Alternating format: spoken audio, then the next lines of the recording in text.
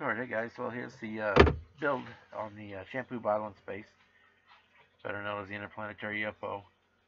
These are the hangar bay doors with some of the decals on them. Decals are really neat and have a nice three-dimensional look to them. There's the hangar bay with the decals in it. I dusted that with silver paint so that everything wouldn't be just a stark greenish white glow in the dark color. Then we started working on the scout ship. They're showing it glowing in the dark. And we did just a little bit, again, just a little detail painting on it, a little highlighting to bring out some of the details on it.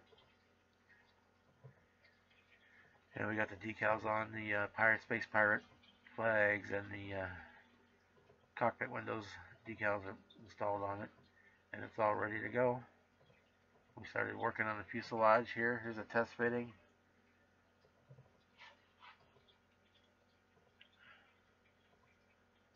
And one thing I did do, I wanted to get more light up into the conning tower, so I cut out underneath of it so there was light could get in.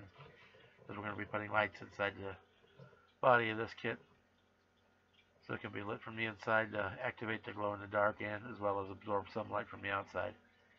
But it won't get much from the outside because we're going to paint it.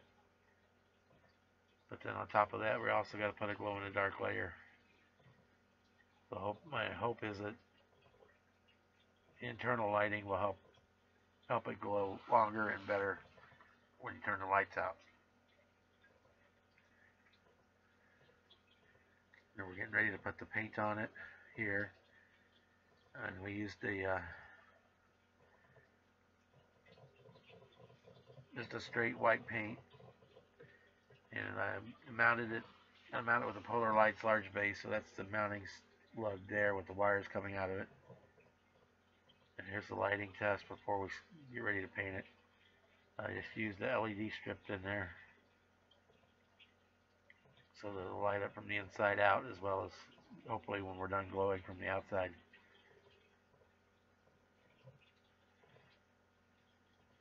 And we've got a couple more shots of that. Then we've got the white base paint laid on. We're going to put the Aztecing on before, and then the decals, and then finally go back and put another coat of clear glow in the dark paint on top of it.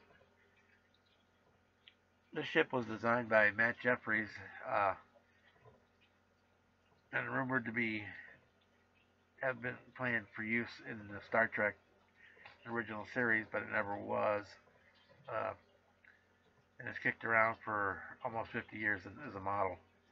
And I built it as a kid, and I thought I'd pick one up and try my hand at it again as an adult. So here it is, the Interplanetary UFO, or Shampoo Bottle in space. Guys, it's an update on the Interplanetary UFO / Leif Erikson / Shampoo Bottle in space. Been playing with this in the background for a couple months, off and on.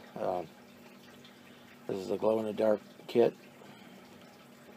What I actually did was, you see on the little scout ship, I got it set up, it's glowing.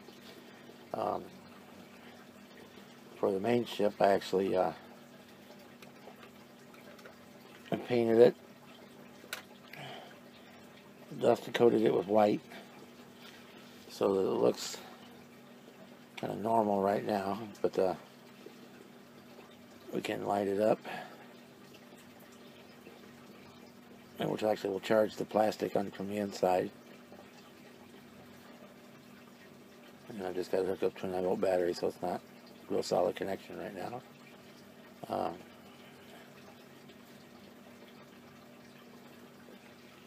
And when we finish doing all the painting on it, I've got some Martha Stewart glow in the dark paint that we're going to coat the outside with. But before I do that, I've got some I don't know how well these will show up here because I haven't started messing with them yet. we have some. Hey, look, Bob, it's a yellow card.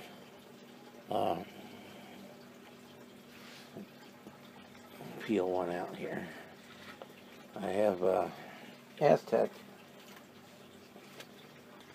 The generic Aztec set from Aztec Dummy.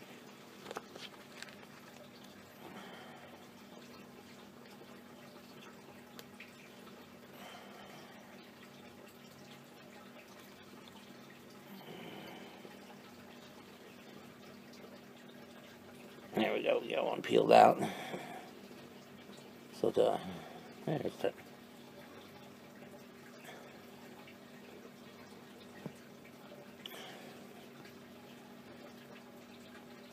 There we go. That shows up a little bit. We'll use that to do an Aztecing on the entire ship in light gray. And after that, we'll put the decals on.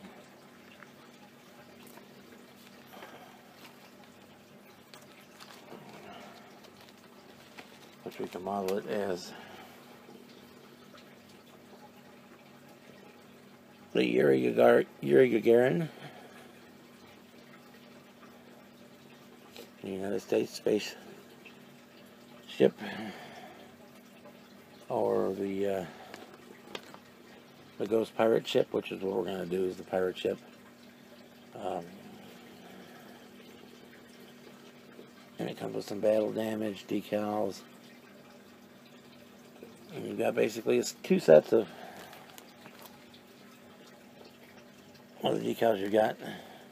A fresh set if you want to do a midship, or what we're doing with the captured, repurposed ship. The most of the original lettering is worn off. And then we've got all the windows down here to go on. What else we got in the decal seat? We have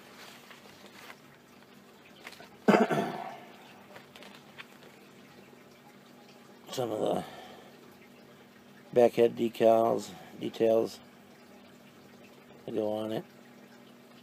So all those will go on, and then we'll hit it with that glow-in-the-dark coating again, so that it will,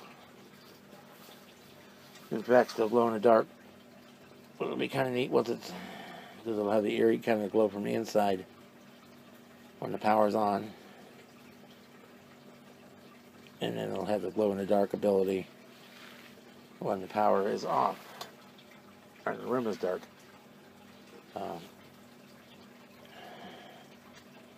We've got